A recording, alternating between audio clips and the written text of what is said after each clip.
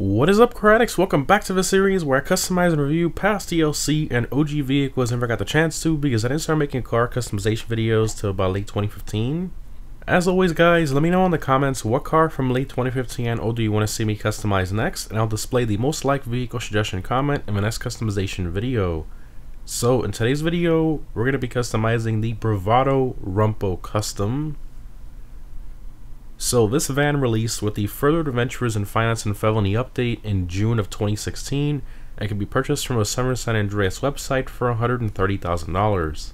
Now I do want to mention right out of the gate here, guys, that this vehicle basically has no visual customization, which is a bit unfortunate, but I guess you can say it basically comes with all the customization already on it when you compare it to the normal Rumpo that it's based on, so I guess there's that.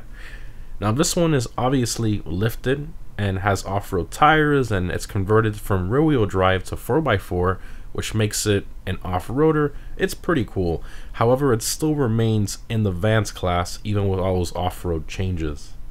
Now the Rumpo name was first introduced in GTA 3 and was also featured in Vice City, GTA Advance, San Andreas, Liberty City Stories, and Vice City Stories as well. But obviously the one we have in GTA 5 was a brand new model. But anyways, in terms of performance, the Rumpo Custom is again in the Vans class and is one of the fastest vehicles in that class alongside the Gang Burrito. It's really track dependent, but they're very close and very similarly matched.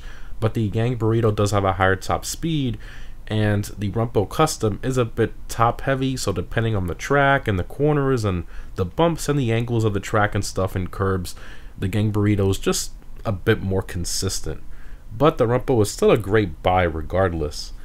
But anyways, in terms of what the Rumpo Custom is based on, it's primarily based on the Sportsmobile Classic 4x4, which is a custom off-road van built from the Ford E-Series van platform. Plus, it also takes some inspiration from the Chevy Express van as well with its headlights. Honestly, I think it's pretty unique looking and sort of a cool idea to make like an off-road camper style van. But anyways, let's go ahead and check out the customization of the Rumpo Custom.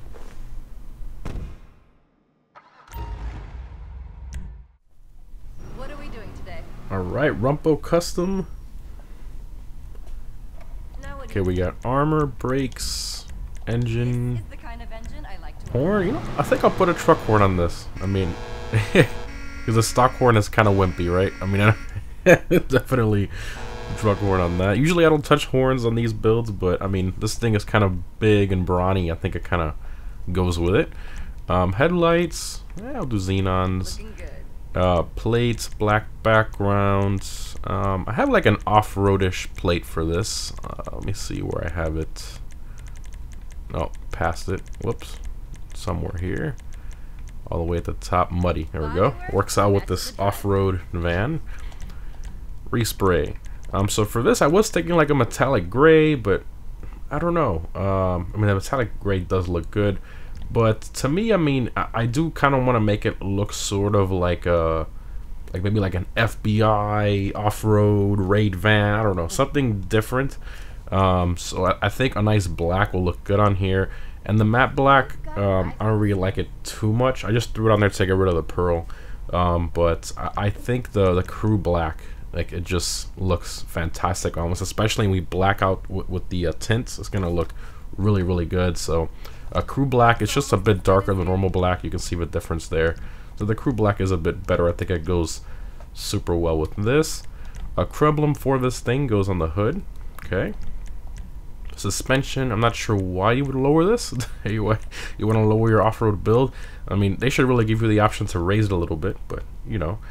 Alright, anyways, transmission, turbo, wheels. So the stock wheels on this thing are pretty cool. They're very, very similar to the Coil Brawler. That's probably where they just got the wheel model from. And it also has the spares and the spare on the back and the spare on a roof to match. Now, unfortunately, when you change the wheel, as with like every single off-road vehicle in GTA, the spare does not change with it. So definitely be you know, just keep that in mind when you're going through wheels when you want to change them, because it will not match. And this used to be the off-road tread pattern back in the day, but in one of the DLC updates, Rockstar did change that. So we go to off-road, you can see that pattern is no longer available. So the only pattern you have is this one, and then there's one other one when you put custom tires, which I'll show here in a second, but you cannot match your spares. So that's kind of a bit annoying. So a lot of people that have this vehicle, they do keep the stocks on it, but I do want to put something a bit different on here, even though it doesn't match. And I think the drag SPLs look really good on here. It kind of has that deep dish look, kind of similar to the stocks, but I think this one just looks a bit better in my opinion. I think it goes very well with this build, especially in the black. I think that looks fantastic. Let me show you guys the other tire design. So there you go. Those are the only two tire designs currently in online. And if you want the old one, you have to find a vehicle that has them stock. So that's the only way you can get this old off-road tread pattern. But yeah, that's that there. Windows, black them out. Oh, it looks so much better. Wow. Wow, wow, wow. Blacked out. It looks fantastic. And there is no secondary for this. So you would think the secondary would be like, you know, the grill area, the bumpers and stuff. But no, that's just forced matte black. Okay. Alright, let's exit to ground here. Usually I don't go, you know, normal black build on a car, but I mean, you gotta admit, on a van, like, there's just on this specific van, it just looks cool. It goes with it. I mean, this thing in white to me just looks terrible, you know, just some colors like that. But for the headlights, everything does work, as you can see. The low beams are just the actual headlights, and then high beams would be the fogs at the by the grill area, and then the roof lights. So yeah, interior, let me go in here. Just copy and paste from normal Rumpo and most vans in game. Back seats, you got two separate seats back there. This is a 4-seater, and I'll open all the doors and stuff after we're done taking it for a drive. Alright, it's floored here. It is a 4x4. So I believe there's only two 4x4 vans in game. This one, and then the Yuga Classic 4x4. And fun fact, the Yuga Classic 4x4, when it first released, it was rear-wheel drive, but then in one of the DLCs, they updated it and they made it 4x4. So, fun little fact there. Let's take a few corners here. Oh my god. Now this thing is top heavy and it has a lot of like entry understeer, and then when you're forcing it on the corner, it does have some oversteer. It's a very weird vehicle to drive. And it's really top heavy, so you gotta be careful when you hit certain curbs and stuff because it can't tip over. So you gotta be very, very careful. It does have like understeer when you initially turn in, but then it does actually has like a lot less. Look at that. Wow. This thing actually handles very well. Just don't hit a curb or a weird angled road or you will tip over. Yeah, okay, no, the handling is really good. I can see why this one and the Gang Burrito are the top two vans in the class for performance. Hard corner here. Ooh, yeah, did not like that tight corner. Alright, let's see how it does a little bit here with an obstacle. I usually use this here to kind of test. I think it's like a really good balance. Let's see how it does here. I mean, hopefully, I think it should do this well. Oh my god, no problem at all. Okay, we need something a bit more tough than that. That was like, what? There's a hill there? I never even noticed. Okay, let's take it at this. Oh man, I don't know about this. Okay, I kind of forced us to the side, but I mean, it still did it. Let's try one more, a little more aggressive here. It's not gonna do this. Like well, let's try. This is too much of an angle. I highly, highly doubt this.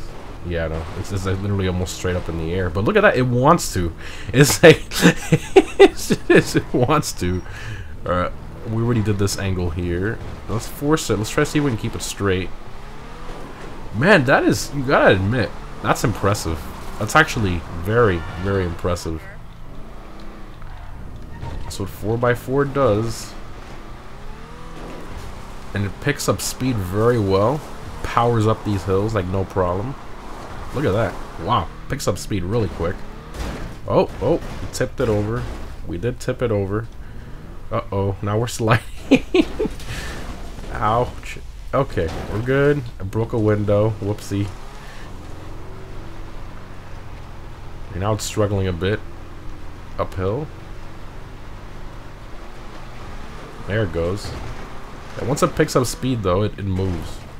Yeah, I mean, it's really top-heavy for off-roading. You can see me kind of struggling a bit here. See, look at that. When you got to be very careful how you land. Yeah, this is I think definitely more for like slow-paced off-roading. It just depends on the obstacles and stuff. Because high-paced off-roading, you're definitely gonna have issues because this thing is very, very top-heavy.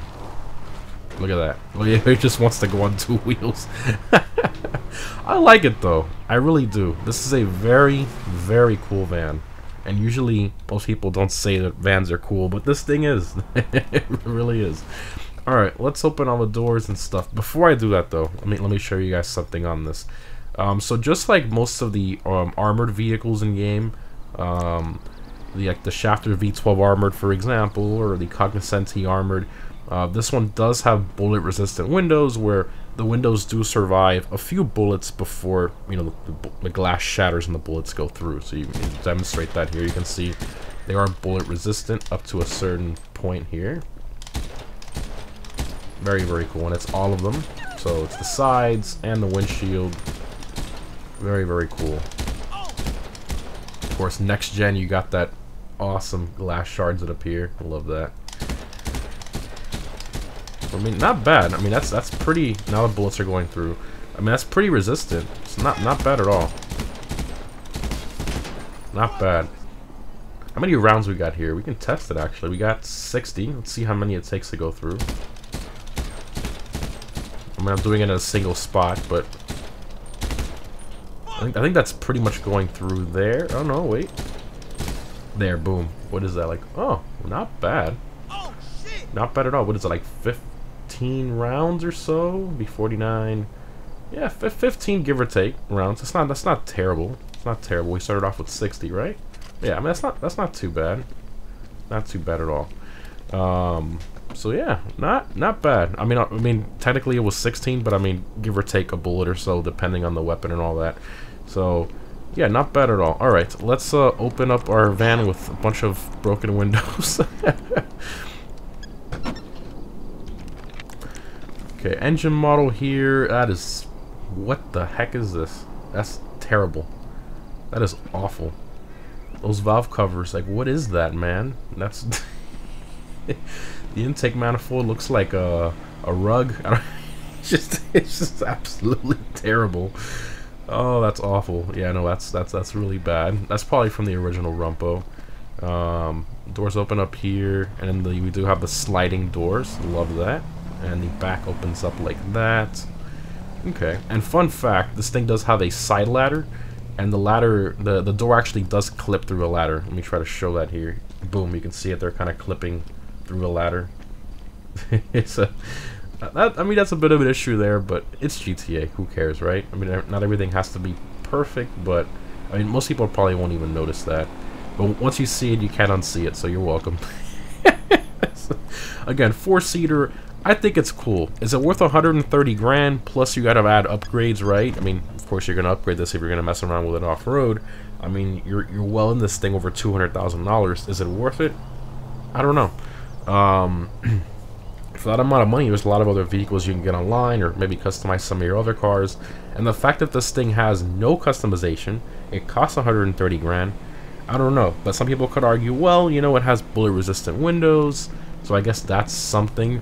But the no customization thing is a bit annoying, even though you can also argue that the parts that are on it is sort of like forced customization already on there, which I guess sort of makes sense in a way. But yeah, controversial. Let me know what you guys think in the comments. Is it worth 130 grand? I mean, obviously, considering current prices of cars in GTA Online, it's definitely worth it. But I don't know. Maybe back then, I don't think I would say it's worth it back then in 2016 when it released. But anyways, guys, hope you enjoyed. Remember to let me know down below in the comments what vehicle from late 2015 or do you want to see me customize next. Thanks for watching, guys, and I'll see you in the next one.